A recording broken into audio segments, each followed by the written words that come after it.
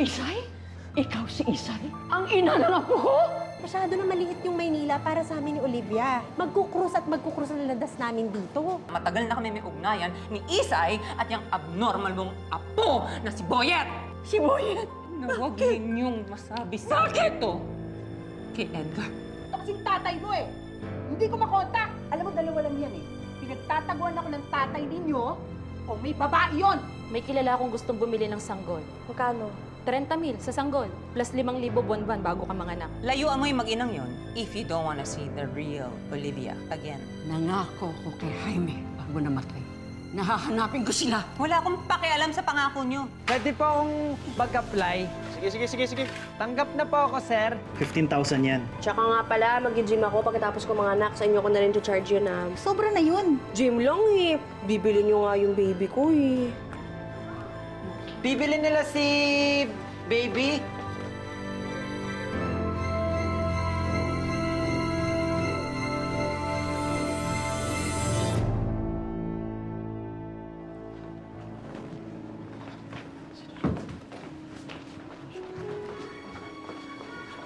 Bakit nyo bibilin po si baby?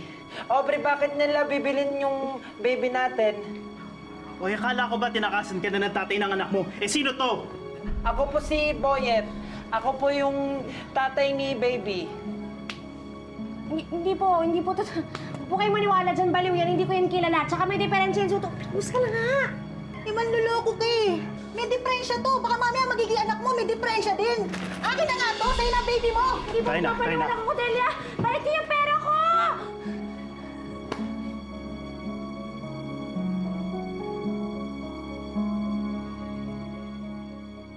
Hello, ma'am. Nandito na po ako.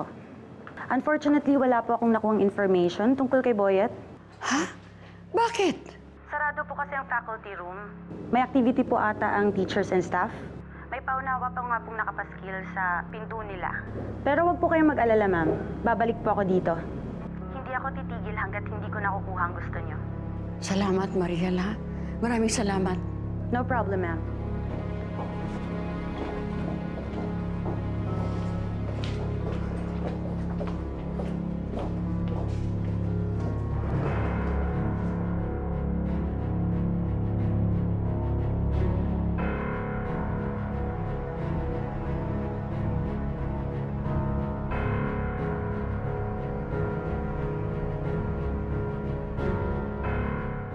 Malis ka na! Aubrey, bakit mo bebenta si baby? Wala kang pakialam! Wala kang pakialam! Kung pumbira ka talaga, kahit kailan ka eh! Kakapera na ako eh! Nawala pa! Aubrey, wag ka nang magalit. Meron akong pera dito, oh. Ito yung galing sa trabaho ko. Ito yung sweldo ko, oh, para sa baby natin. To? Ito pinagyayabang mo to? Itong sweldo mo lang, sa tingin mo mapakain ito yung anak mo? So naman! Tanga-tanga mo kahit kailan! May pera na sana ako pero nawala pa! Ano kasi dahil sa kabubuan mo?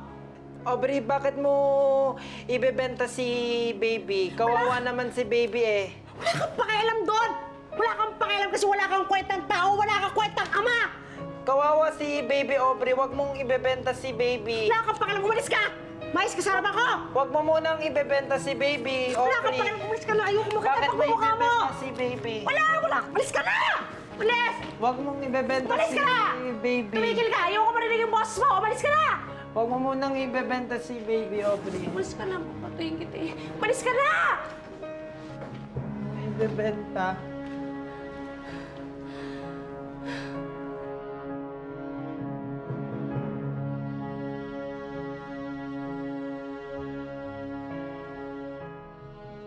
Miss Alma, I would like to apologize about what happened yesterday. Naging emotional lang ako eh because I was wrongly accused. I'm sure kahit na sino naman na parangatan ng ganyan will be acting the same way. Sana po, kung maaari, huwag na natin ito ikwento sa iba. Para huwag na tayo sabay-sabay na mapahiya. No worries, Ma'am Olivia. Naiintindihan naman namin kung saan ka nanggagaling. Thank you. Well, we didn't really come here just to apologize. Monique, please.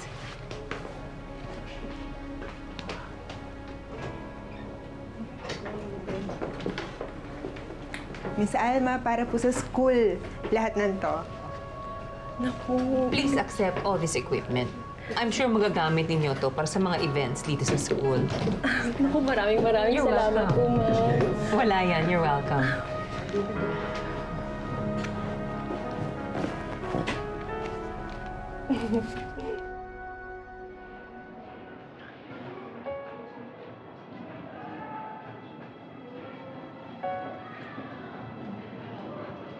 Boyet, anak? Ano nangyari sa'yo, anak? Nagalit sa akin si Aubrey. Bakit? Ba't nagalit si Aubrey? Pigilan ko po siya na ibenta si baby. Ano?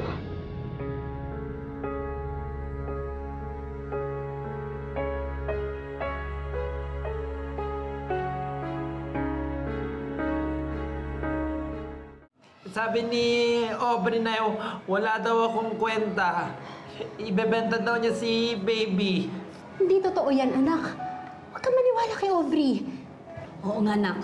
Kung merong walang kwenta dito, alam mo kung sino? Siya. Siya ang walang kwenta, hindi ikaw.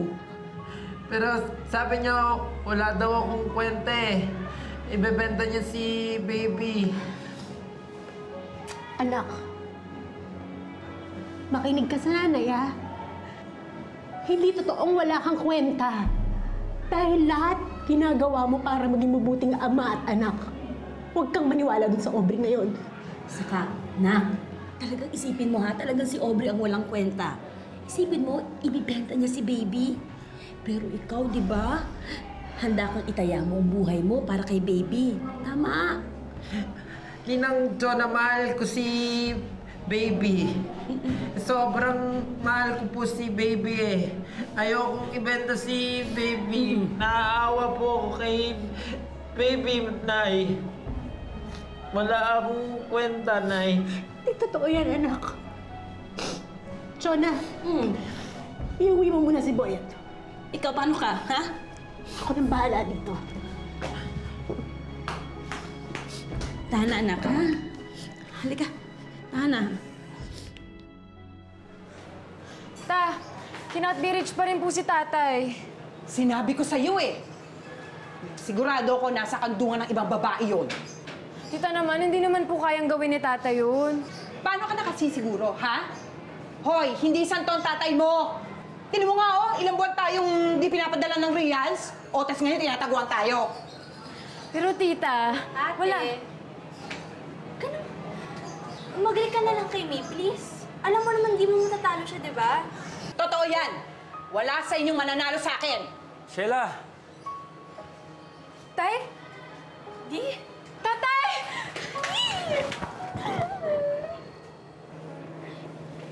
Oh, Tay. May pasalubong ka sa akin? Cindy. Wala, anak eh. Ano Sheila! ginagawa mo dito? Bakit ka umuwi? Sheila naman. Tagal natin di nagkita. Ito ba sasalubong mo sa akin? Pinag-usapan na natin to eh. Di ba sinabi ko sa'yo, huwag kang umuwi dito?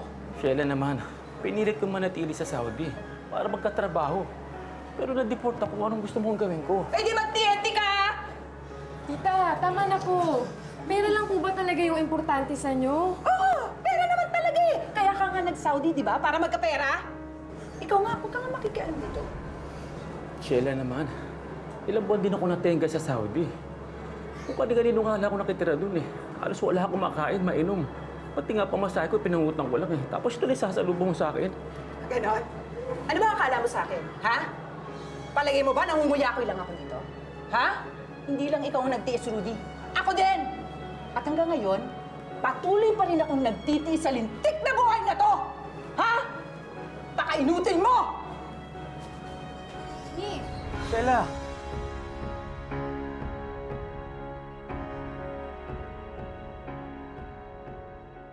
Diyos ko, dahil sagutin mo. Aubrey! Ano na naman ginawa mo kay Boyet? Palong anak mo eh. Diyos ko, magkakapera na sana ako, naging bato pa. Hindi mo pwedeng ibenta yung baby. Ano ka ba? Bakit hindi? Wala kayong pakialam. Anak ko yung gagawin ko lahat ng gusto ko dito sa anak na to. Hindi lang ikaw ang may karapatan dyan sa baby na yan. Anak din niya ni Boyet at apo ko siya. Bakit papalakan niyo ba ito ng maayos? Mabuti nga yun na pinapaapo ko na sa mayaman eh. Diyos ko, wala namang magagawa si Boyet. Abnoy yun! Ay, pagpasensyahan mo na si Tita Sheila. Dami lang talagang iniisip yun. Tama naman talaga ang Tita Sheila mo, anak. Inubutin naman talaga ako eh. Ay, anong sabihin yan? Ha? Tulungan kitang makahanap ng trabaho. Hindi mo naman ginusto na ma-deport ka sa Saudi. Minalas ka lang talaga. Pasensya ka na rin, anak. Pati tuloy ko, nadadamay sa mga pagkukulang ko.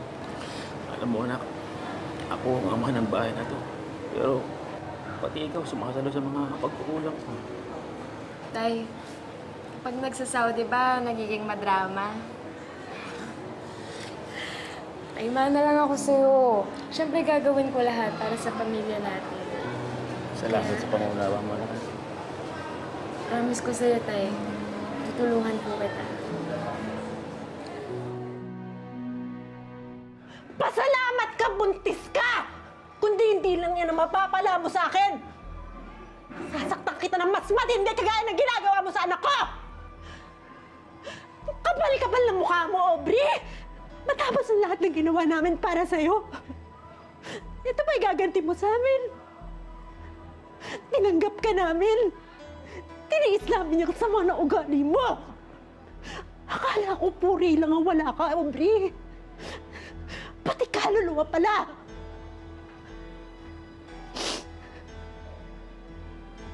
Ano? Nalayas ka? Sige, umalis ka. Pero siguruhin mo lang na hindi ka na babalik. Dahil sa oras na bumalik ka, ako mismo magtatapon sa'yo kung saan ka nanggaling.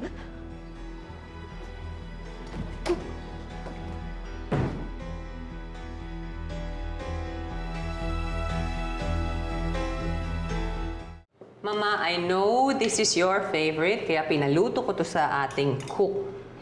Kilalang-kilala mo talaga si Mama, ha? Of course. At kilalang-kilala din niya ako. Di ba, Mama? Excuse me. Ma, mataalis ka na. Hindi pa kumakain. I'm not feeling well. It's okay, go ahead. Gusto mong tawagan ko yung doktor mo? No. I just need to rest. Okay? Sit Okay, down. okay Sit na. down. May napapansin ka ba kay Mama? Parang matamlay siya maghapon. I'll bring her to the mall na lang po later para maging masaya na siya. Ay, naku, Iha, wag na. I'm sure your Lola is just tired, okay? She just wants to rest. Tikma ko nga yan. Ay, of course, Daddy. Oh, masarap ah. Yeah, sweet and sour pork. Attorney, what's taking so long? Ilang linggo na yan, Hindi mo pa rin maayos-ayos ang papeles ng tenement na yan? Mom! Sino na naman yung kaaway mo ngayon? Monique, hold on. Darling, wala akong kaaway, okay? I was simply reenacting kay Monique this commotion na nakita ko the other day. Okay. Teka muna, ba't bihis ka? You're going out? Yeah, Parang kauuwi mo pa lang, aalis ka ulit. Kailan ko umalis eh. Saan ka pupunta? Sa resto bar. Which resto bar?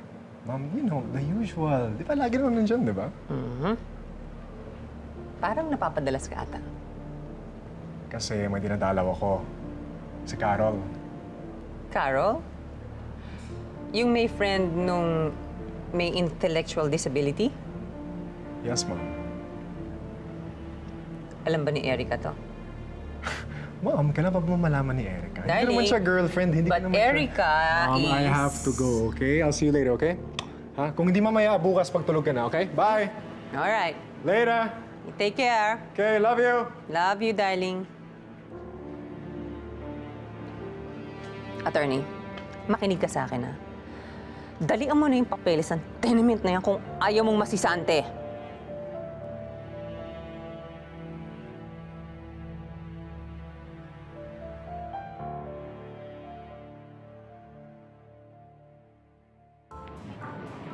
Hi, Sir Arvin. Good evening po. Good evening. Si Carol, wala? Ay, naku, sir. Nag-emergency leave. Nagka-problema daw sa bahay nila eh. Ano nangyari? Hindi niya na po dinitalye, sir eh. Judy, can you tell me where she lives? Oh, mukhang okay naman siya eh, oh. Mukhang nakalimutan niya na yung ginawa sa kanya ni Aubrey kanina. Mabuti naman. Sige, ikaw na munang bahala sa kanya, Insan. Oh, sige.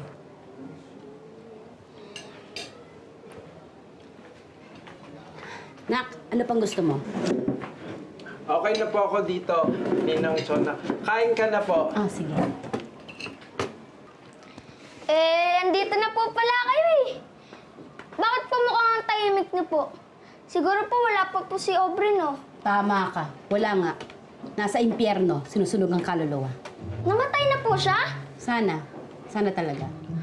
Joke. Nasa ospital. O bakit napadaan ka? Anong balita? Eto nga, mainit-init pa. Yun nga po palang si Mang Rudy, nakabalik na galing sa Saudi. Ang balita nga po, na-deport po siya eh. Kaya nga po yung si Aling Shela nagwala kanina eh. Ako? Kawawa naman si Rudy. Kamusta na kaya si Carol? Sigurado ako nadama yun sa init ulo ni Shela. Wala po akong balita kay Ate Carol eh. Gusto mo, Tol, puntahan natin sa Ate Carol. Sige, Dek. Oh, bakit? Magagalit po si Aubrey eh. Nak, wala naman siya dito. Hindi niya malalaman. Sige na, puntahan mo na si Carol. Bisitahin mo. Talaga po, Ninang? Hindi ako magsusumbong. Akong bahala. Sige po. Tara, Dek. Teka lang, Tol. O bakit na naman? Tapusin ko lang po ito. Hindi pa po ako makain. Nagutom po talaga kasi ako eh. O sige, ubusin mo na muna yung pagkain mo. Bilisan mo, Dek, ha? O, bilisan mo. Dalaw-dalaw kasi kinuha mong hotdog eh. Oh, sige. Ano ba? Kamusta ba dyan? Okay lang. Huwag natin yung hagdag ka pa. Kuya. Excuse me po. Si Carol Flores po ba dito nakatira? Teka pre, ganda nung relo mo ah. Pa-arbor naman yan. Pasensya na kuya, hindi pwede. Aba bro, tinatanggihan ka bro. Ang yabang na ito ah. Akala mo kung sino ah. Oy! Ano na naman to? Lahat na lang ng bisita pinagtitripan nyo? Trabaho nga kayo, wala kayong magawa. Inom kayo ng inom. Pasensya na ako, Carol. Sorry, Carol. Pasensya po kayo lahat dyan eh. Pasensya na ako. Ano mga to? Pasensya ka na sa mga yun ah. Walang magawa sa buhay ang mga yun eh. Okay lang. Feeling ko, problema ko rin sa pag-approach eh, kaya nagkaganton. Hindi, okay lang. Kaya nga pala napadpad dito. Oh, sabi ni Judy na may problema ka daw. Kaya, Diba sa Ate Carol yun? Tara, punta natin! okay ka lang. Oo naman. Ano nangyari? Papahangin lang. Pero Tol, sino yung kasama niya? Hindi ko kaya sa bahay eh. Parang sikip-sikip. Hindi ako makahinga.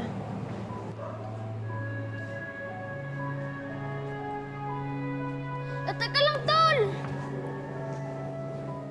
Sorry. Drama ko. Okay lang yan. Nandito ako para damayan ka, hindi para husgahan ka. Thank you.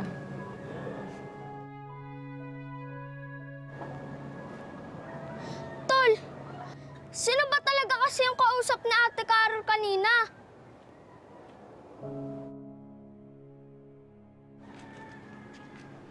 Dek, uwi na tayo. Kala ko ba kakausapin mo pa si Ate Carol? Wag na. Asus! Alam ko na yan, nagsiselos ka, no? Bakit ako magseselos? Kasi, mahal mo sa Ate Carol. Ganun daw talaga pag in love. Nagsiselos. Ikaw naman kasi, nilayo-layuan mo pa sa Ate Carol. Yun tuloy, nasulot na naman siya ng ibang lalaki sa'yo. Ano yung nasulot? Nasulot! Naagaw na naman siya ng ibang lalaki sa'yo. Kaya kung ako sa'yo, huwag mo na sundin yan si Aubrey. Bala ka. Baka isang araw, magising ka na lang na may bagong boyfriend na si Ate Carol. At ang masakit, hindi ikaw yun.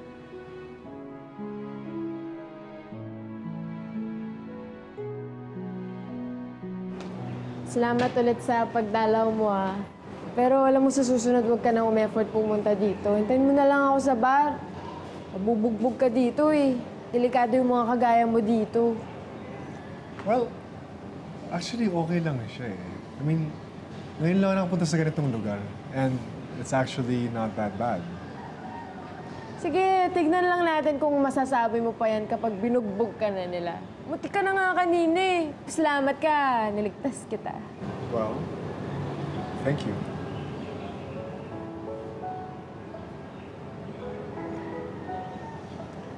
Sige, dito na ako. Ingat ka. Thank you. Lumayas ka na nga dito! Maghihiwalay na tayo! Dagdag pa kami Kita ko yun. Sandali lang, ah. Yan ba talaga ang gusto mong gawin ko? Ha? Kapag talaga ng mukha mo!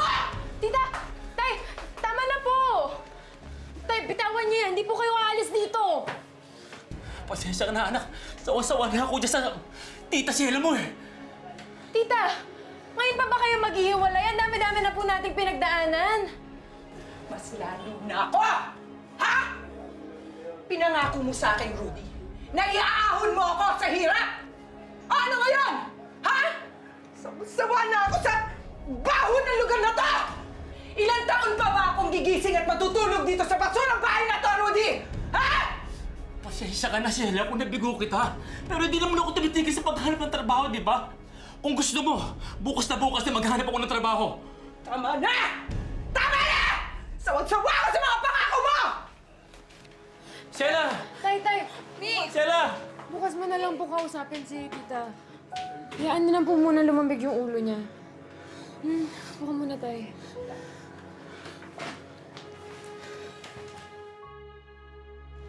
Minsan, dalawin natin si Carol bukas, ha? Kala yata ni Aubrey sasantuhin mo siya, eh, no? Sana kaya yung babaeng yun? Sigurado, dito lang yun. Hindi naman yun papalabasin, eh. Wala namang pambayad yun, eh. Nasa atin yung pambayad, eh. Kumain na kaya siya? Speaking of... Kala namin hindi ka na babalik, eh. Wala naman akong sinabing gano'n. Uy, sa susunod, pag maglalayas ka, panindigan mo naman.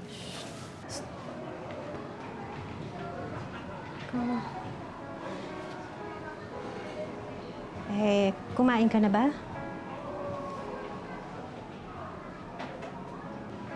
Tara na. Bayad na tayo para makauwi na tayo.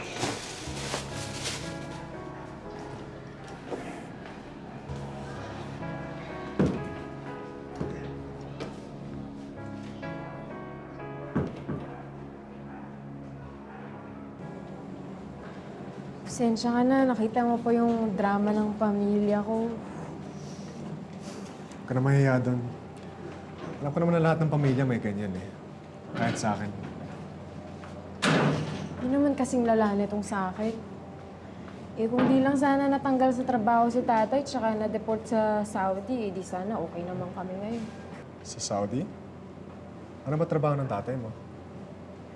Welder. Yung mami ko, marami siyang kakilala sa construction industry. Baka kaya niya tulungan yung tatay mo. Hindi na, okay na. Sobra-sobra na yung ginagawa mo para sa akin. Hindi ko naman to gagawin para sa'yo, eh. Para sa tatay mo, para sa pamilya mo. Okay? I insist. I'm not gonna take no for an answer. Kaya pumayag ka na.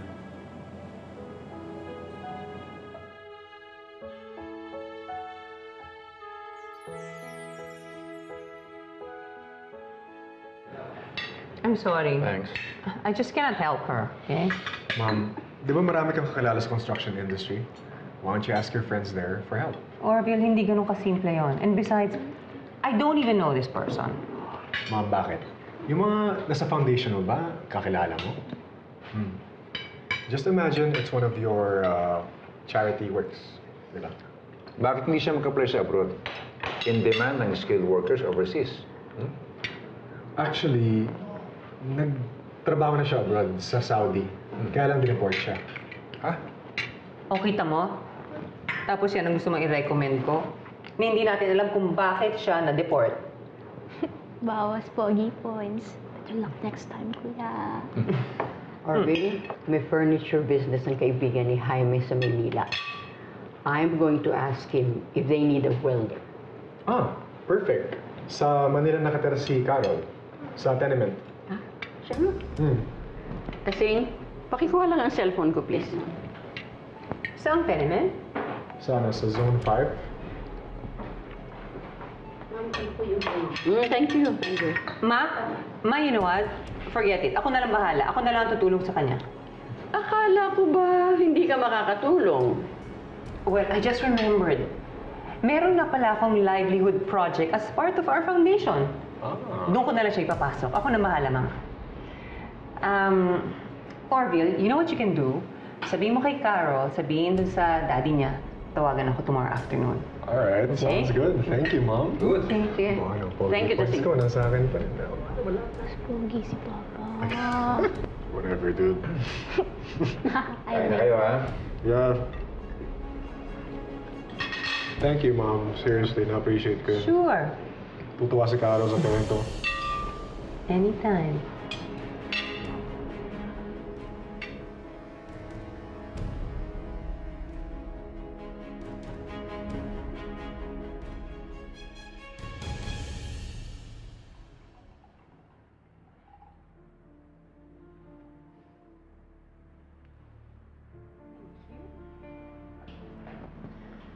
Akala ko ba gusto mong paghiwalayin ang mundo ng pamilya mo at ni Boyet? Bakit tinutulungan mo ang kaibigan niya na makahanap ng trabaho for her dad? He lives in the same tenement kung saan nakatira si Isay. He's the perfect guy para matuloy lahat ng mga plans ko. Plans? What are your plans? You wait and see. Actually, I have a meeting with him later. So, dapat ba ako ma-excite dyan? Brace yourself. Dahil baka mamaya hindi mo makayanan ang mga susunod na mangyayari. Cheers to that. Cheers.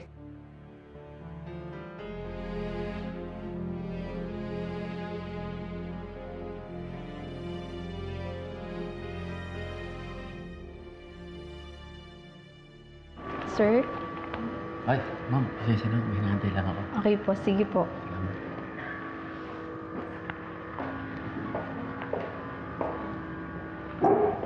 Maupo ka. Mrs. Villarman. Yes, maupo ka. Rudy Flores po. Ito po ang biodata ko.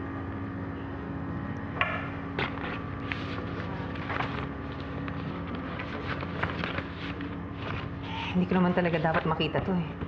Hindi naman ito yung gusto kong malaman eh. Ma'am, ano po ba ang gusto niyong malaman sa akin?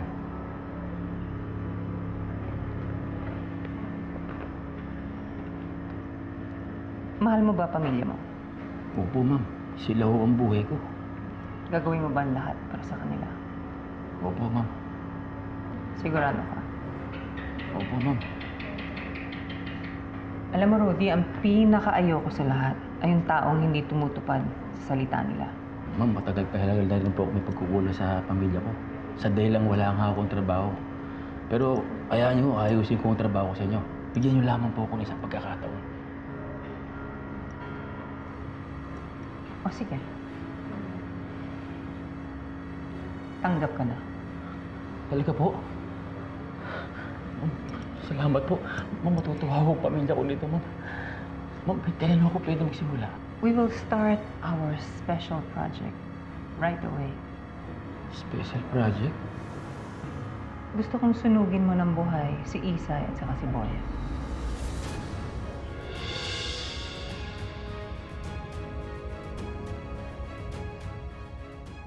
Kinaya kong palakihin si Boyet nang hindi nangangailangan ng kahit na anong tulong sa inyo ni Edgar. Gusto ko lang naman maging lola sa mga apo ko. Matagal ko na kayong pinatay sa isip ni Boyet. Kaya sisiguruhin kong mananatili rin kayong patay para sa magiging anak niya. So Rudy, tell me, nasaan na si Boyet? Sa ospital o sa morgue? Aray ko po!